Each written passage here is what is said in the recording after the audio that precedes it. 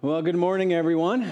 Good morning. Good to see you all here today. Welcome to Living Hope Wesleyan Church. We're glad that you're here today. We've got an exciting day for you, but I got to get through some announcements before I can share the exciting part. So, first of all, welcome. We're so glad that you're here. Those of you that are joining us online on our Facebook, we're glad that you're here, glad that you're joining us, and it's just a great way for us to connect even through Facebook. The other thing I want to let you know is that we have a digital connection card that we would love for you to fill out. That's easily done through our website, lhwc.net. And then you want to look for the plugins right down here in the corner. And that allows you to get to our digital connection card. You can find that on our website, lhwc.net, and then that allows you to just let us know that you're here. And that would be greatly appreciated. And anyone can fill one of those out, whether you are a visitor or you are a longtime Living Hoper. We're just glad that you're here. Another thing that we want to talk about, and this is probably what some of you are really excited about today, is that we are bringing back for the very first time in over a year and a half, I think that's what it is, Fifth Sunday Lunch. So, whew, it's been a long time since we've been able to have lunch together, and so right after the worship service, what we're going to do is we're going to set up some tables. If we can get some of the trustees to help us out with that, and then we'll have lunch in here. Now, the thing that I'm really excited, I'm excited about the food. Food is great, right? It's always good.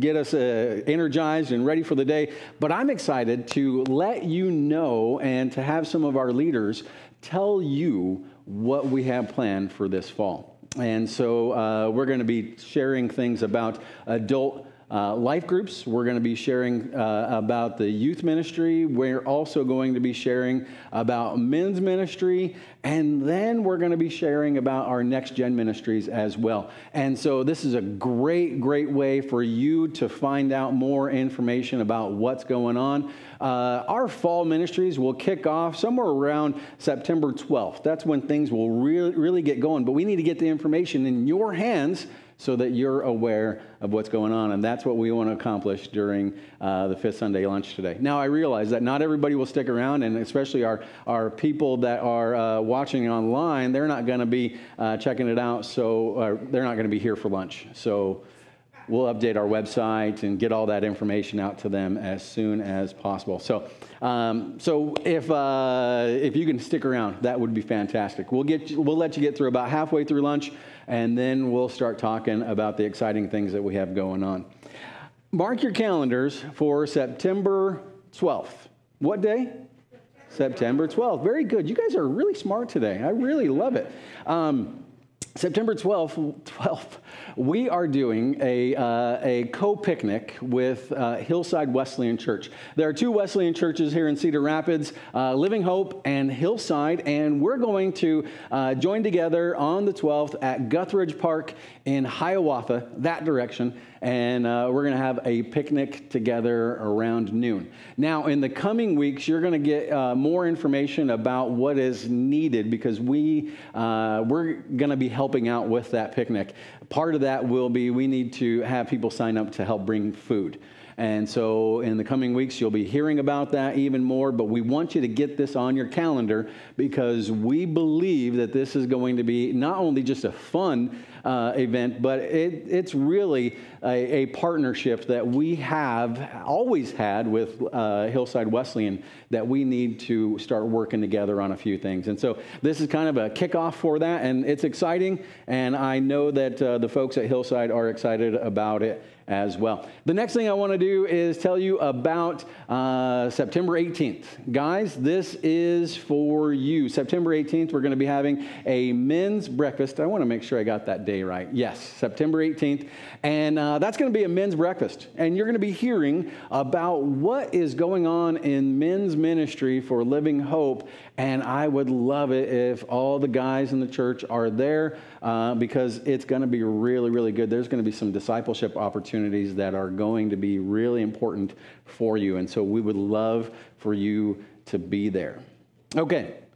Before I jump into the sermon, I would love it if we would just take an opportunity to pray together today and ask God's blessing, not only on our time together, but on our just this fall that we get going in the church. So let's pray together. Father God, we are so amazed at your grace and your mercy. It's by your great power and by the work of the Holy Spirit that we even have an opportunity for our transformation in our lives. Your saving grace, your work in us and through us. And Father, it is really the process of sanctification that you work in our lives. And we are so grateful for it. And today, Lord, as we hear your word spoken to us, those stories of lostness, God, will you just work in our lives today? But Lord, will you also prepare our hearts for what this fall can be, from our children to our adults and everyone in between, Lord. We want to be able to glorify you in everything that we do. And we desire, God, to be able to reach our community. And so, Lord, we just are so very thankful for these opportunities. Thank you that we have leaders in place. And thank you that we have people that want to learn more about who you are and what you can do in our lives. And so, God, we just ask that your hands of mercy would be upon us in the coming weeks. Help us to have moldable hearts and minds and bodies and spirits so that you can make us look more and more like your Son. We thank you, we love you, and in Jesus' name, amen. Do you remember first week I talked about things that were lost? And I mentioned the average amount of time that a person spends looking for lost things. Does anybody remember how many minutes, how many seconds it was that people spend looking for things that are lost? Too long is what I heard. Depending on who you are, you might be looking for lost things all the time. I don't know. I'm not sure if you are a loser of things or not. That almost sounded really bad. I'm not sure. I don't know how long it is for you, but the average amount of time that a person spends looking for lost things is 5 minutes and 20 seconds. That's time that you will never get back because you are looking for the things that you lost. And did you know that 69% of people find other things when they're looking for the lost things? I know that I told the story beforehand, but there was this one story of some friends of ours from years ago. The wife is looking for her glasses and just looking all over the house, goes out into the car, looks for them, can't find them, and is really just searching and starting to get a little upset at her husband because he's not helping her at all. And all of a sudden he says to her, "What are you looking for?" "I'm looking for my glasses." "Honey, look on your face." And there they were. She didn't even know. Maybe she spent 5 minutes and 20 seconds looking for them. I don't know. But Jesus tells us in Luke chapter 15, 3 stories about things that are lost. The first story was a lost sheep, a lost coin, and a lost son. And we've been looking at these parables, and the thing that is amazing about this passage of Scripture, and I would encourage you, open up your Bibles to Luke chapter 15. If you don't have your Bibles, open up your Bible app and go to the events section in the Bible app, and you'll find Living Hope Wesleyan Church right there, and you'll be able to follow the passage of Scripture along with us. But Luke chapter 15, verses 1 and 2 says this: "Now the tax collectors and sinners were gathered around to hear Jesus. But the Pharisees and the teachers of the law muttered, 'This man welcomes sinners and eats with them.'" So this is the background behind this entire story, 3 stories that Jesus is sharing. Jesus is just getting ready to teach, and all these folks that are not the normal listeners, not the ones that most people would associate being present wherever they were, these tax collectors and sinners, And the Pharisees and the teachers of the law are saying, look, there they are. These people, these sinners, these tax collectors. And if you remember what was thought about a tax collector, they were like the worst of the worst. They were traitors. They were despicable. They were not liked by anyone. And the Pharisees are casting judgment upon judgment upon judgment on anyone that is around. And they're even casting judgment on Jesus because he is sitting with these people. Can you just picture that in your brain? That it's almost the distanced pointing finger. Look, over there. Those people are sitting with this guy. Wow. Jesus tells 3 stories. Story of the lost sheep. Lost because of the nature of a sheep, right? Sheep are kind of dull. They don't pay attention to where they're at. They put their head down and they start grazing, and sooner or later they're just off from the rest of them. And the connection is spiritually is that we are a sinful people. We as humans have a sinful nature to ourselves, and we are lost because of our nature. And then there's the story of a lost coin, lost because of neglect of the valuable nature of the coin. And the spiritual connection is that there is neglect of people in their own spiritual lives to put first things first, to really value their spiritual relationship with God. And so they put it aside and they don't pay attention to it, and it's just neglected, and they become lost. And then a lost son. Lost because of choices that are made. And we looked at the first portion of this passage last week, the story of the son, the younger son that goes to his dad and says, basically, Dad, I want my inheritance. And when he says that, he's basically saying, I wish you were dead so that I can have what's mine. And the connection is spiritually is that we make choices. People make choices that affect their spiritual life every single day. Today, we're looking at the story of the second brother.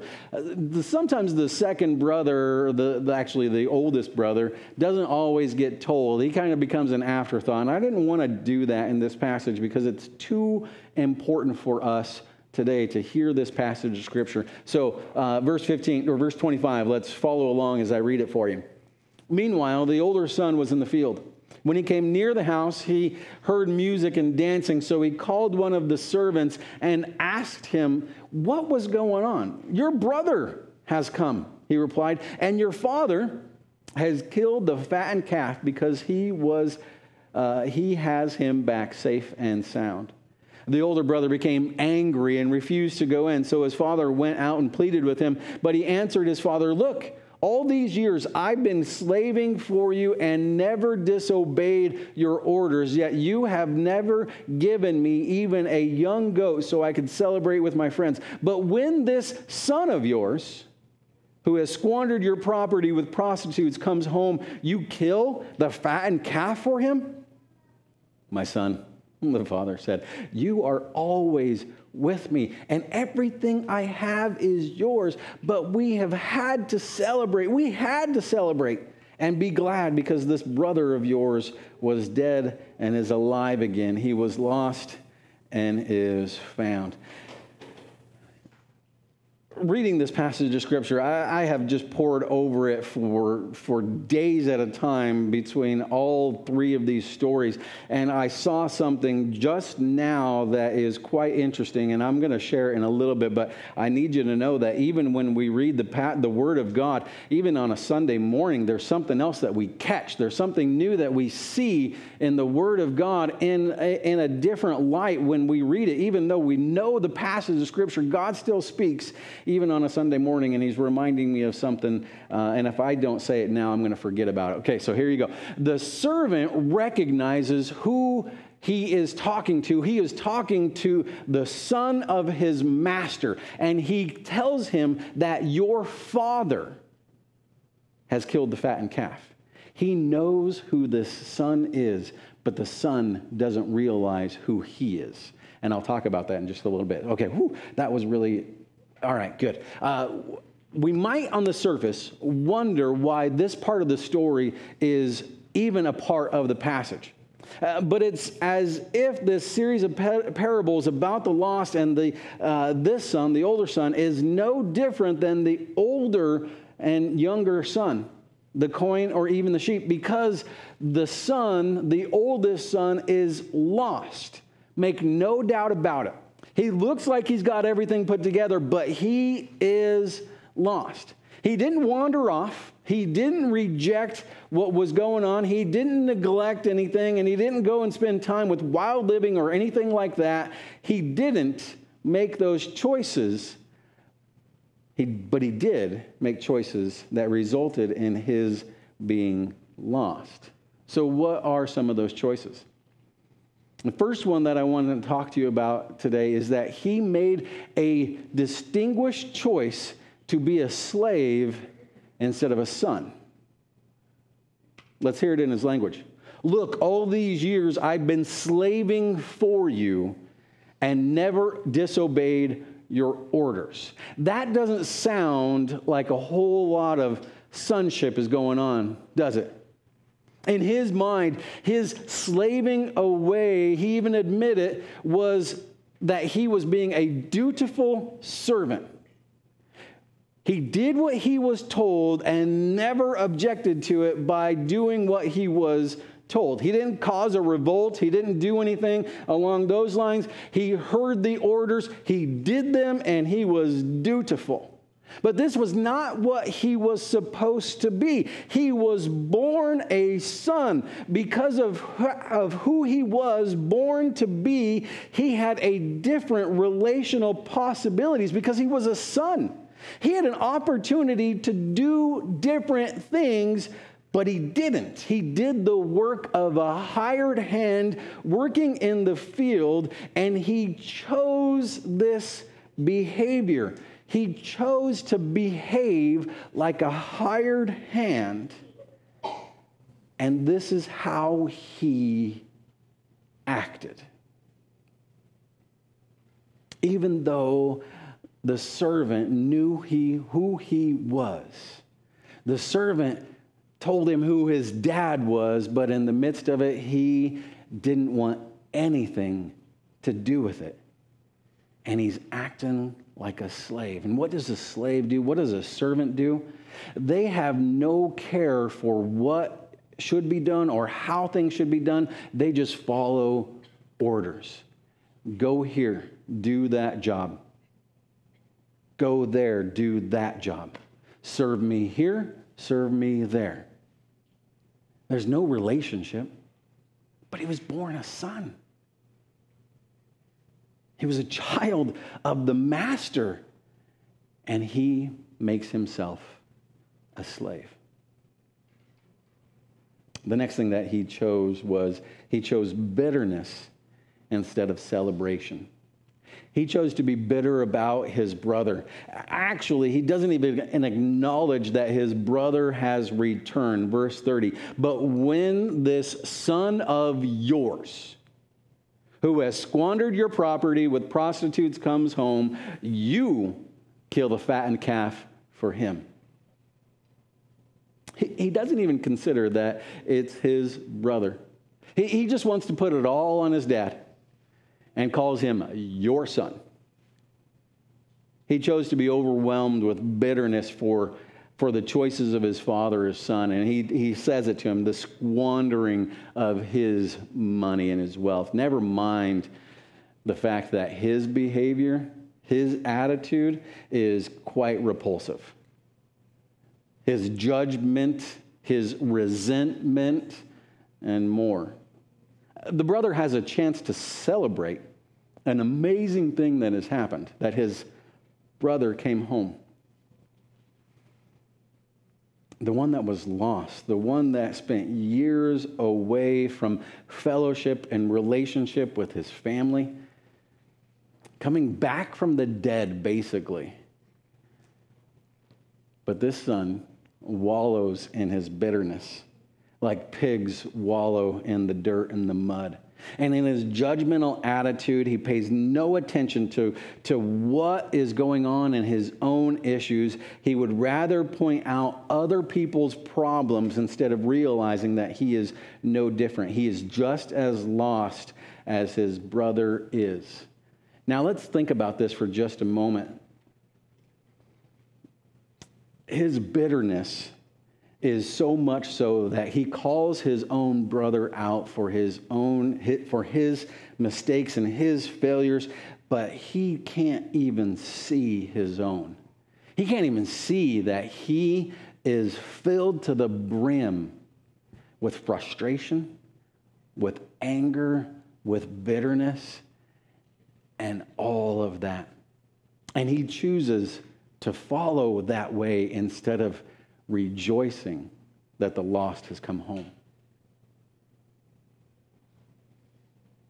His third choice is entitlement instead of participation. The older son decides to focus on what he believes he is entitled to and not what he could have been doing all along. And you can hear it in his voice again. Look, all these years I've been slaving for you and never disobeyed your orders, yet you never gave me even a young goat so I could celebrate with my friends. Kind of a Pastor Chopper translation would be, I did all this for you and you never even gave me the smallest goat. I know, it was really close, but you needed to hear it from my words, okay? I did all this for you. Look at it. The fields are planted and harvested, and I did it for years, and I didn't even get a goat to show for it. Now, I've never eaten a goat. It might be really good. I don't know, but that just seems really interesting, isn't it? He's more concerned about the things that he didn't get than the fact that he had the opportunity to participate in a relationship with his father because he was a son. A relationship that would be life-giving, but no, he's worried about what he believes that he deserves. Instead of participating in a relationship that would give him everything he ever wanted, he wants what he didn't get because he believes that he should have gotten it. Doesn't that sound like messed up beyond? It does, absolutely. Because he has it in his mind that he deserves something for the work that he did. And because he doesn't get it, he's bitter and he's upset. And so therefore he is mad about it. Sounds really familiar in a lot of different ways. Because we live in an entitlement type of world, don't we? I think there should have been an amen right there. Maybe. I don't know.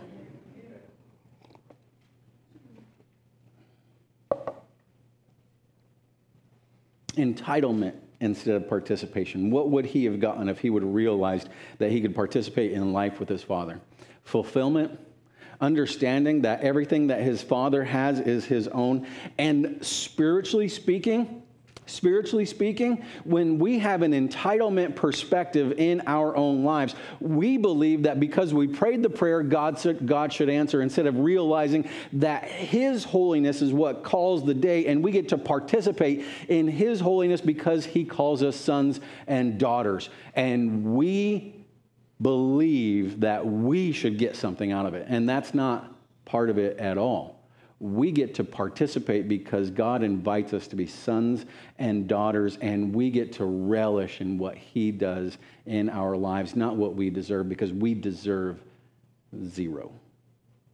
Because we are once sinners. We've been saved by grace, right?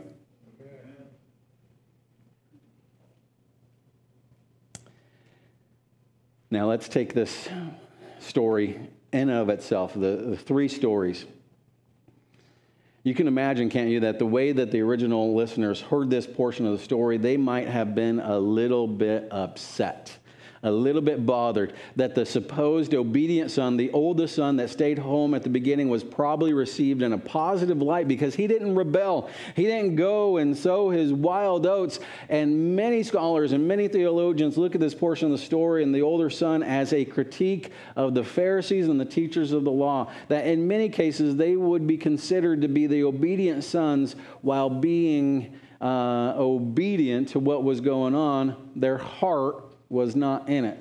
They saw their relationship with God as an obligation, as something that they thought that they ought to do because they had learned it all about it. And so if I know this, I should do this, and so therefore I will do it, but my heart's not in it.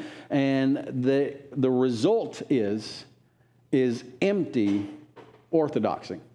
Say it with me. Empty orthodoxy. What that's really saying is empty right thinking. That's what orthodoxy means, is right practice, right orthodoxy. And it's right thinking, empty right thinking, empty practices of religiosity. And can you imagine when Jesus is telling this portion of the story, what the Pharisees and the teachers of the law are feeling? He's pointing fingers at us, isn't he? No wonder they were upset with him, right? Can you imagine? Can you imagine if Jesus was here today? Would this be said of the church today? That we are full of empty orthodoxy? In many circles, this is exactly how the church is seen, as empty. Rule-following fanatics, zero reason for the devotion, no difference between a person that goes to church and someone that doesn't. How does that make you feel? Is it true of us? Is it true of this church? Is it true of you? The last thing that I want in my own life is to look like the oldest son. Participating in the sense that I am being obedient, doing my duty, but empty.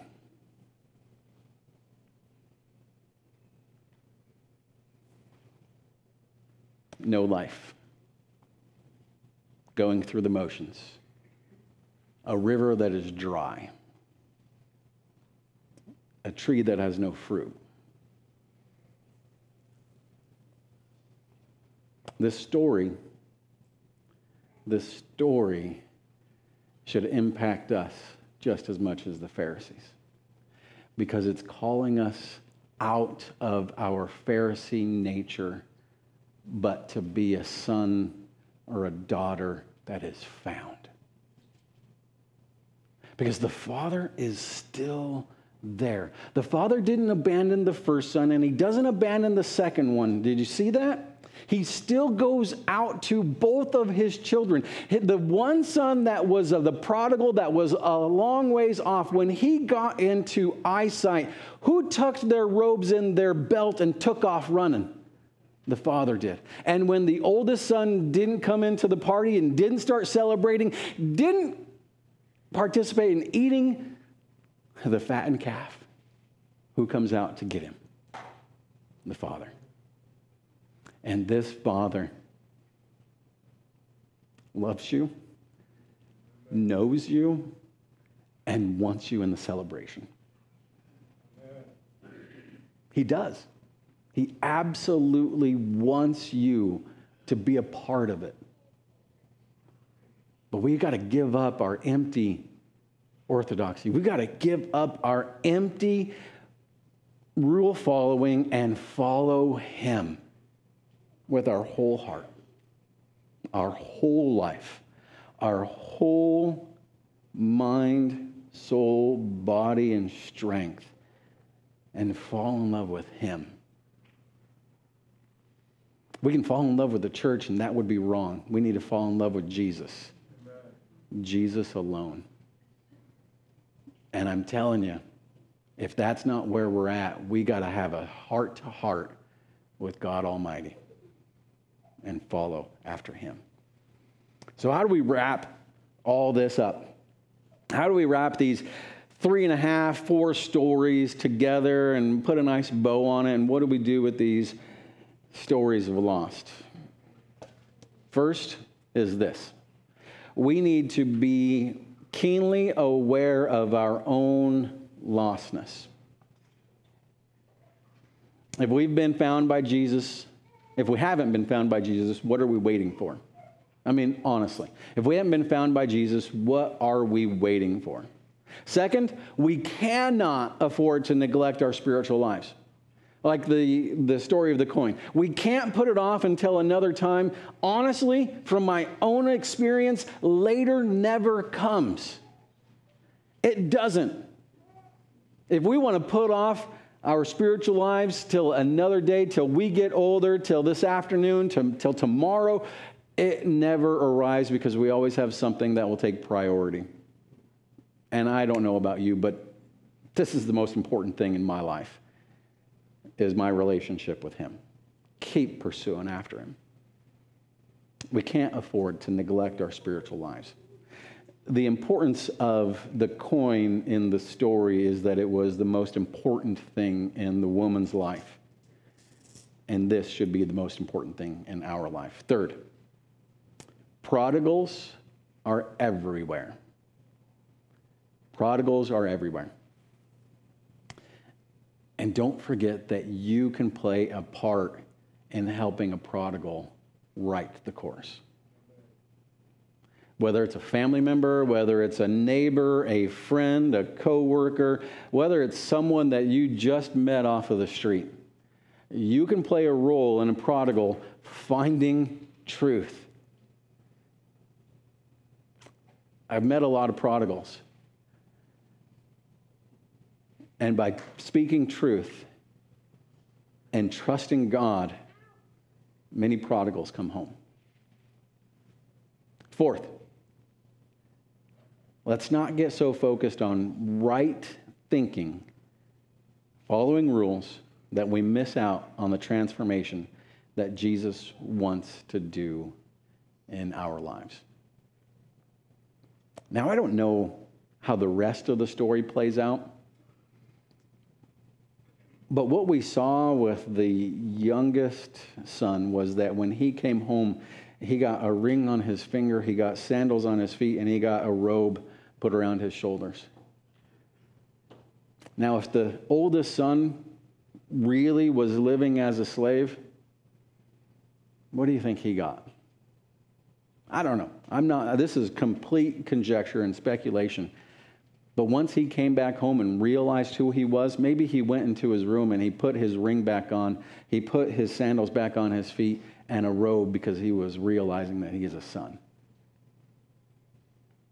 For us, we can't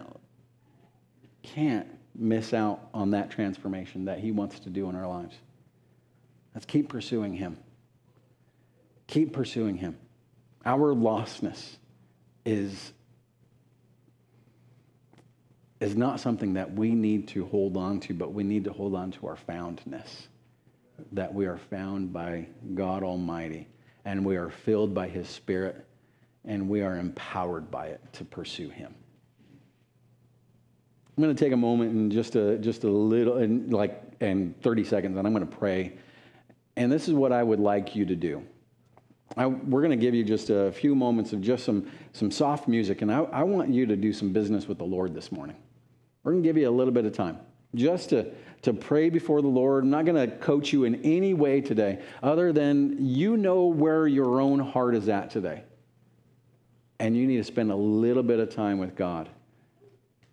Maybe it's asking for forgiveness. Maybe it's confessing that you're lost and you want to be found. I don't know, but I want to give you just some moments as we have some soft music coming up in the background, and we're going to close our time at worship.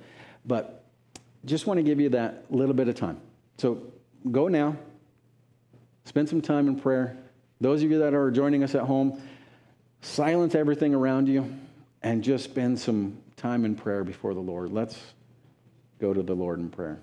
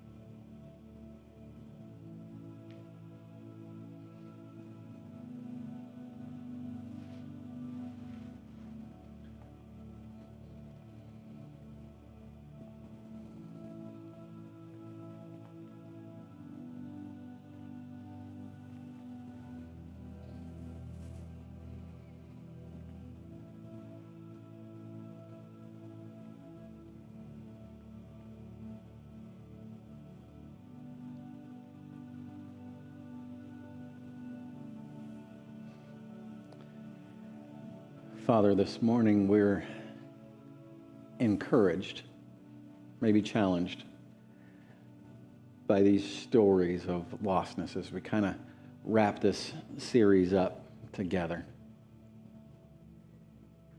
What's amazing about it, God, is that we can identify with the various lost things in these parables. We can identify with the sheep, the coin, and the two lost boys. What I'm thankful for, God, is that today we have an opportunity to realize our own lostness and know that we are not forgotten, but that we can be found. And that through your power, through your work in our lives, through your calling and your seeking, we can be found.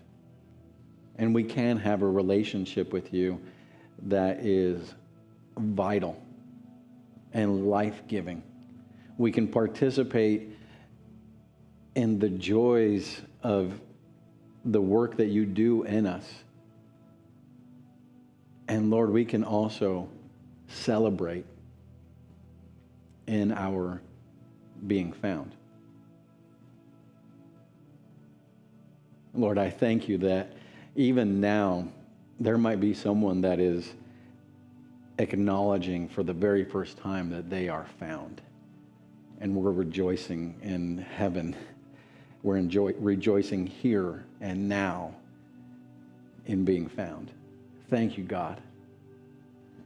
Thank you for the prodigal that returns home. Thank you for the neglected spiritual life that says, I desire to be vital again and to be alive and to be found.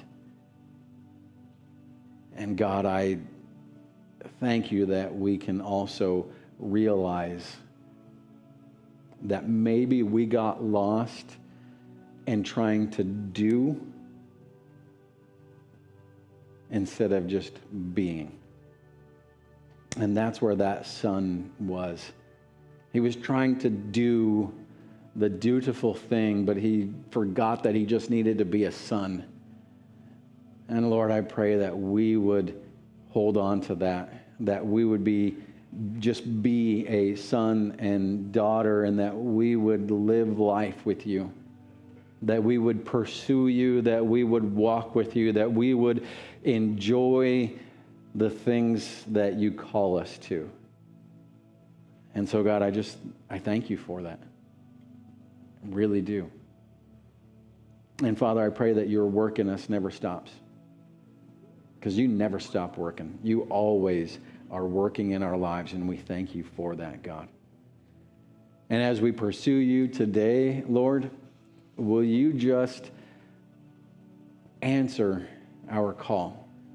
Will you welcome us in that relationship? Will you walk with us? Will you guide us? And will you just pick us up like a father does and hold us so that we can know that you are present? You always are. And we thank you for that, God. Thank you for your love for us, that you never stop seeking. And we pray these things in your Son's holy name, in the name of Jesus.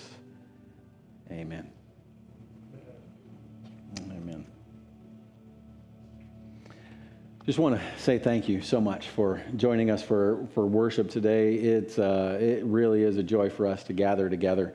And when we get done singing the next two songs, I invite you to just stick around and join us for lunch. I know that there's going to be plenty of food for everyone. If you arrived and you forgot that it was Fifth Sunday lunch, or maybe you didn't even know, that's fine. There's going to be plenty of food. So stick around and join us. We would love for you to be here with us. Just remember that in the midst of what the world is dealing with and the chaos that is going on around us, we have a Heavenly Father that loves us and desires to be in relationship with us. Even when there are wars and rumors of wars and earthquakes that are ravaging countries, God is still good in the midst of those things. And I'd invite you to keep on praying for the people of Haiti and the people of Afghanistan. Let's stand and we'll worship together.